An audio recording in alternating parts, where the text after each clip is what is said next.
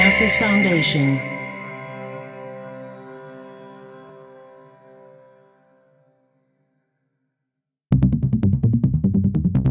Dublab.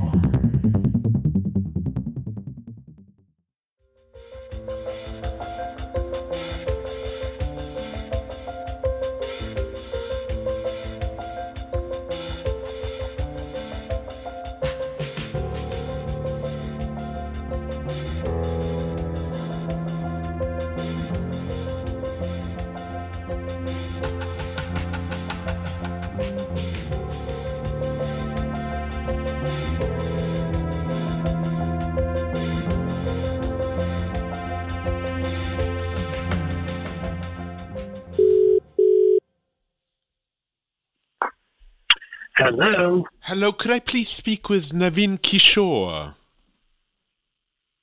This is Naveen, Paul. Naveen, it's such a pleasure to have you on the phone now, to be part of the quarantine tapes. I'm delighted to hear your voice all the way.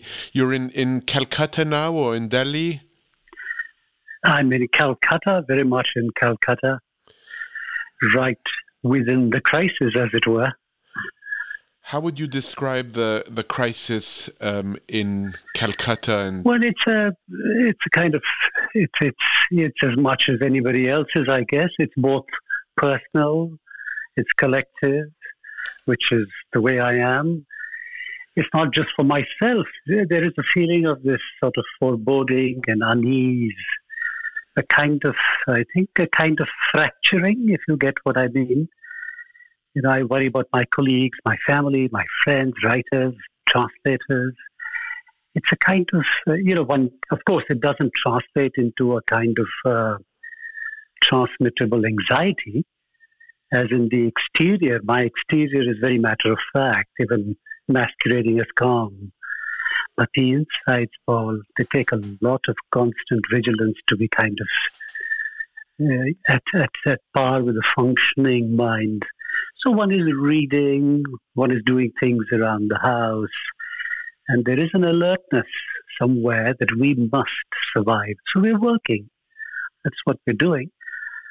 But it's difficult all around us. It's, we are the privileged few who have homes to retreat to and be in a kind of lockdown and a curfew.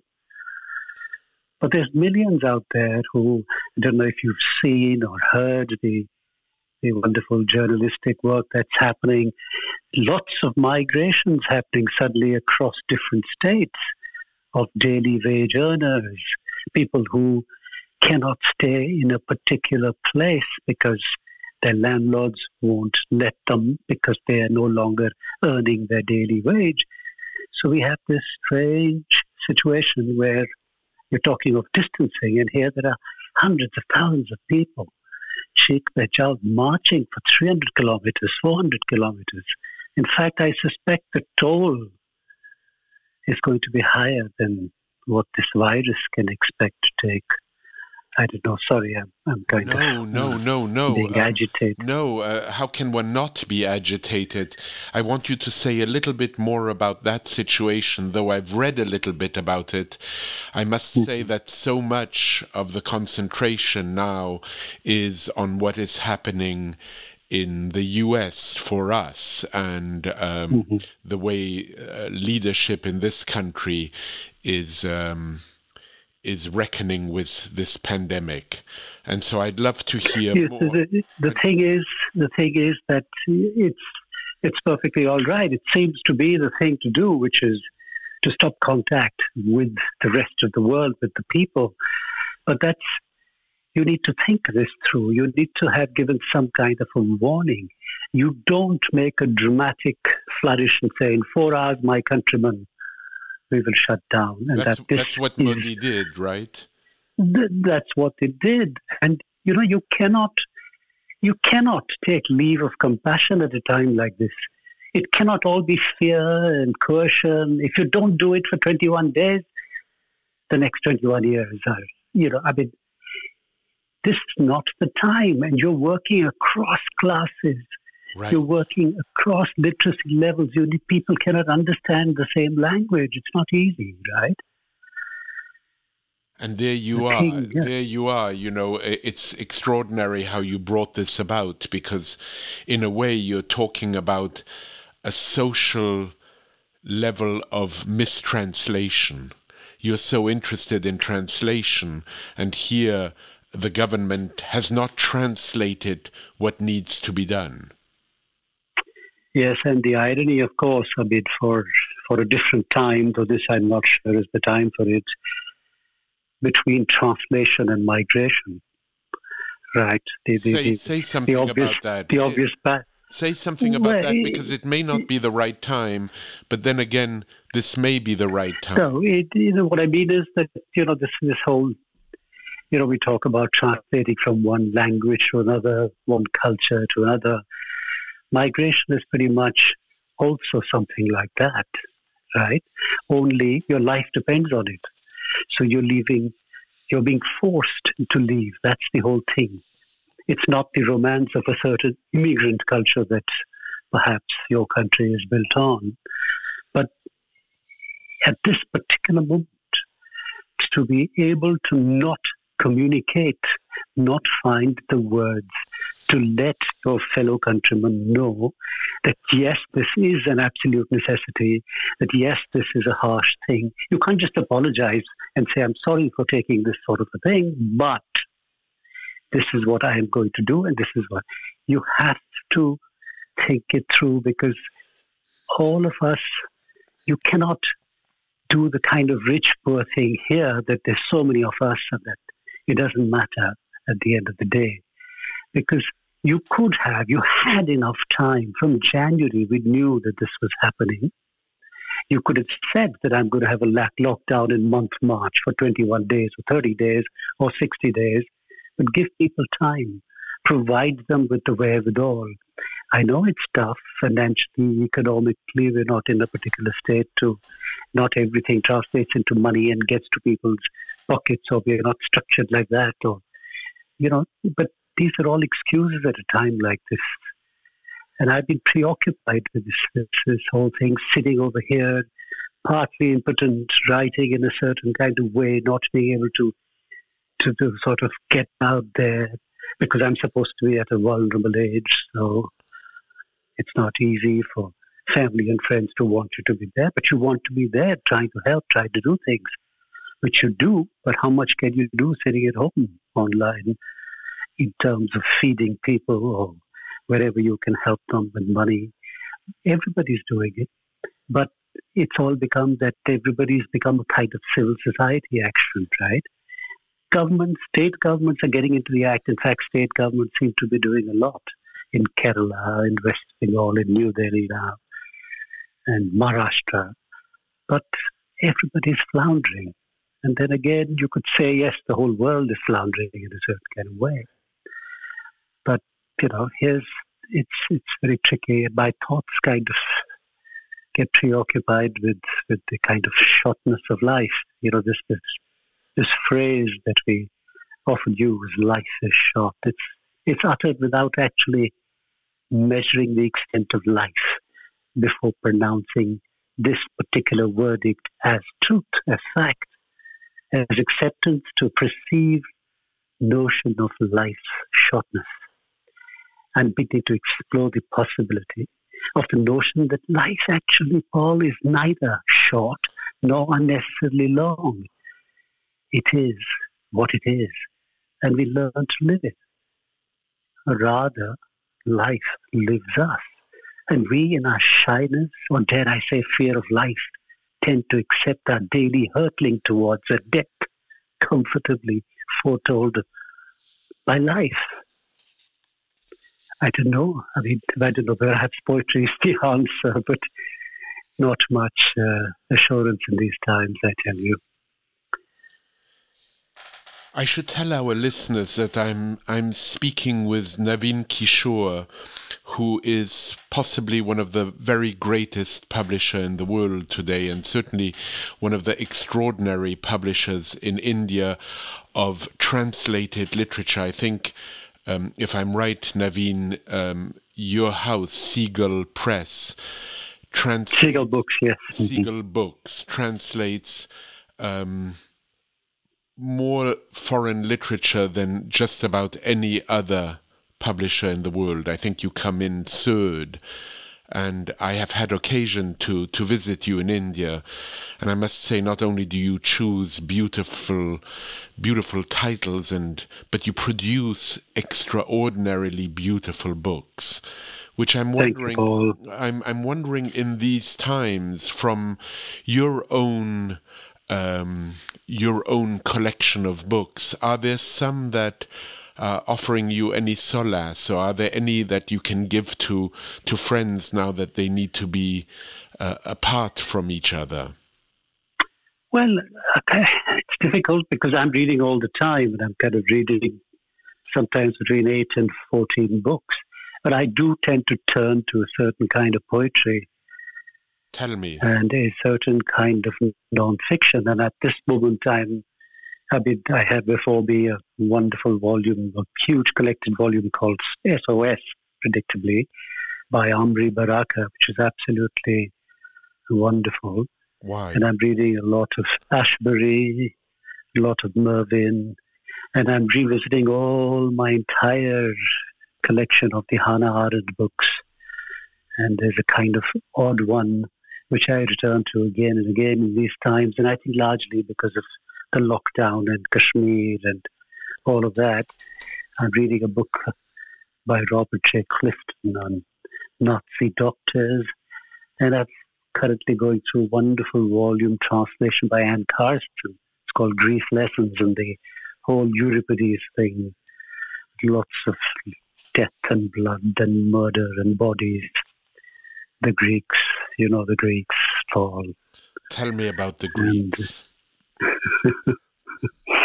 Yeah, but you know how it is. It's a kind of, my sense is that there's a kind of feeling of grief. It's a kind, it's almost akin to that of losing a dear one, perhaps a parent, a sort of impending,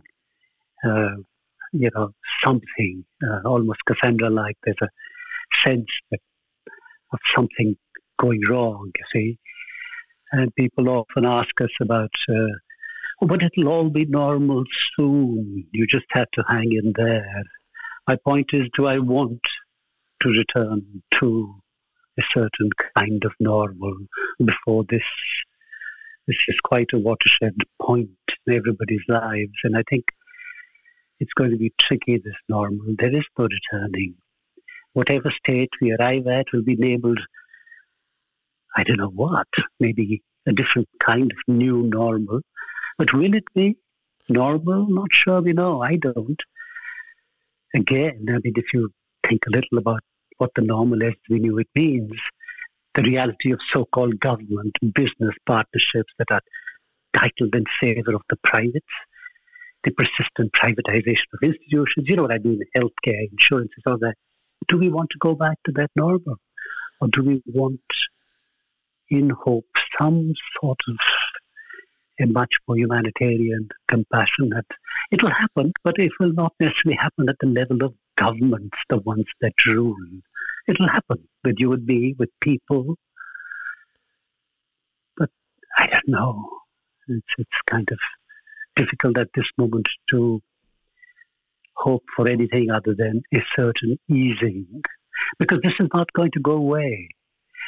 This may retreat a little, but this virus is here to stay for the rest of our lives, whatever that means. There'll be other things that will take over, but this will reoccur. It will raise its head every now and then, like all the other ones that we have got used to. You were saying, well, Naveen, you were saying it's hard to say at this moment. And of course, one cannot really predict how human behavior will change, if at all. Yeah. But if it were to change, in what way would you hope it would change? Where does it need to change? Instinctive compassion on one hand. I love that. And a kind of, and I really crave for some kind of a governmental need for a solution at any cost that will reach out to people, anybody, regardless of, differences in wealth. I know everybody's thought of these utopian things, but I think I would say that there's an already precarious nature of life for a vast majority, and it cannot be more dire at this moment. So there has to be a larger universal sense, and one would like to hope this happens. It will, but perhaps amongst the people, not necessarily, as I said, those that govern. But this is not new either. The last war is an example, the carving up of the advantages. Once we are safe, we go back to the bartering, the edge we may hold over weaker others. Who knows? Sorry, I'm getting agitated again. You were talking before about the kinds of books you're reading now, and it brought to mind a wonderful short essay by Susan Sontag on Simone Weil, which really isn't really much about Simone Weil at all. And in it she says, "The truths we respect are those born of affliction. We measure truth in terms of the cost to the writers in suffering, rather than by the standard of an objective truth to which a writer's words correspond. Each of our truths must have a martyr." And I'm wondering if you turn to those books that come from that place. Well, I mean, when I turn to these books, I'm not really seeking a particular answer because I don't know what I'm looking for. But the answers, they sort of swim. You recognize them when they ring a chord, right? That's the important thing. So if I seek a Sontag or I seek an Amri Baraka, it's usually some memory that in my head has thrown up the need to look for something, even though I don't know whether it will bring me solace or ideas or some sort of a creative solution. And usually it does, right? It's for a non-believer. This is my exercise in opening the Bible at any page. So yes, that's a lovely little passage. And Sontag, of course, and there's the classic illness as metaphor. And, well, there's so many of them then. But again, it's the privilege that we are, you and I, surrounded by the protection that books across different cultures offer us, which is why I translate. It is so vital for my self-preservation, if you like, as a purely selfish act, to get to know, to read other people. You know, one of the books that you've published, that Seagull Press has published, is a book by Ngugi wa Thiong'o called "Secure the Base," and that's right. Yes. The last sentence in one of the chapters reads like this: "In his castigation of colonialism, Césaire admits it is a good thing to place different civilizations into contact with each other. That is an excellent thing to blend different worlds.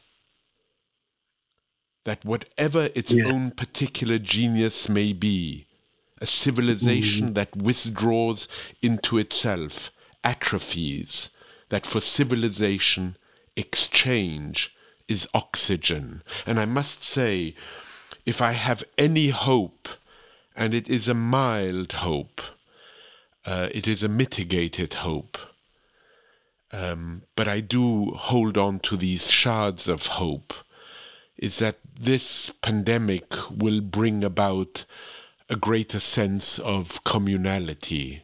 And yet walls are being built everywhere. People are distancing each other now because they have to. But I'm hoping that that distance will change the way we interact with people, our forms of conviviality. And I'm wondering if you might comment on this, both in terms of this passage I read, this extraordinary passage by Ngugi wa I like that Thiong'o. bit about the oxygen. It's That wonderful. is so. It's summing up the act of translation, which is something that Ngugi believes in. You know, I'm sorry to keep bringing you back to this translation thing. Please do. But Please do. and to me, it is oxygen, isn't it? And when it disappears from a certain English language bookshelf, which it did for the last 15, 20 years, and then it came back, you know, in 2005, when Seagull started to play first world publisher and buy world rights for wonderful European translations, I'd like to believe that these 15 years that we've produced 500 books of translated literature, it's made a slight difference to these bookshelves where it had all disappeared because you don't sell enough translations. They don't make enough money. And now it's become a numbers game. But if you will allow me, I think your listeners may enjoy this little exchange that I had a few days ago with Ngugi, since you were talking about him. Please. Because he's just come out of a multiple bypass. And so I wrote him a little text which went something like this: with nothing left to lose except its silver sheen, the night waits at a courteous distance for us to complete our conversation in utter silence. Will we meet again? Meet perhaps at another removed twilight. And he wrote to me within what was like half an hour of getting this.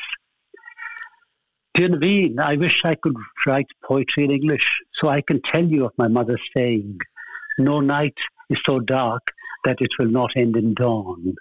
Or simply put, every night ends with dawn. And in his own language, Gutiri Utuku Utakia, we shall meet again and again and talk about both darkness and dawn. Ngugi. I thought it was lovely that he responded. He's just come out of these multiple bypasses, and he's just, I think, his first few months of accessing the computer and being able to talk. Well, he wrote back. I mean, it's so tremendously moving, Naveen. He wrote back with from a place of wisdom. From a place of great wisdom, from a place kind of a cosmic view rather than just what has happened to me. After night, there is dawn. Mm-hmm. You know, he says in another book called Globalectics, he says translation is the language of languages. Mm-hmm. And this is the kind of work that you have done. I want our listeners to know about Seagull Press and to know that you've made these decisions that are not based on selling 100,000 books, but a decision a decision small is beautiful. And it reminds me very much of a sentence by Arthur Miller, where he says, don't be seduced into thinking that which does not make profit is without value. Don't be seduced into thinking that which does not make profit is without value. I feel these could be your marching orders, Naveen, and have been. or my epitaph. No, let that not happen anytime soon, please. Yes. No, I understand this. I mean, what can I say? I mean, to me, translation, interestingly, is also an act of intimacy. As it's a kind of surrendering, as in completely drowning in the act of reading. Like love, you know, loving the other text, language, the writing, enough to kind of completely immerse yourself in it. Become pliant. There should be no place for the selfish ego or personality with its own airy views to be possessed, You know what I mean? Yes. By the spirit of that chosen text, language, literature, poetry. That is the single-minded devotion that translation brings to the fore. I loved the way you spoke about translation and nearly as the body of the loved one. Yeah. But these are going to be tricky times. Let us see. There will be time enough to pick up the pieces after this is abated a little. Is your press still functioning? Are people in So we're all working from the house because we're not allowed. It's like a curfew and a total lockdown. So even the simple act of trying to transfer money is a tricky one because you're all at your homes and banks are running skeletal services and you're fretting about people's salaries and that kind of thing. So the next 21 days we're here, and I have a feeling it's going to be extended by another month, but we're hoping they'll give us a few days to get money into people's pockets. That's very important. Well, Naveen, it's been a distinct pleasure to speak to you in these very dark times. Leave me with a thought, any thought. Well, I'd leave you with one word beyond compassion. We're going to lead a certain generosity of heart, Paul. There's no getting away from that. And we're going to have to share whatever little we have with others. You know, it's extraordinary that you say that, because in my week conversation, many of my interlocutors have spoken about just that. You speak about generosity. Werner Herzog, the German filmmaker, spoke about kindness. Yes, kindness above all. Pico Iyer spoke about kindness and tenderness.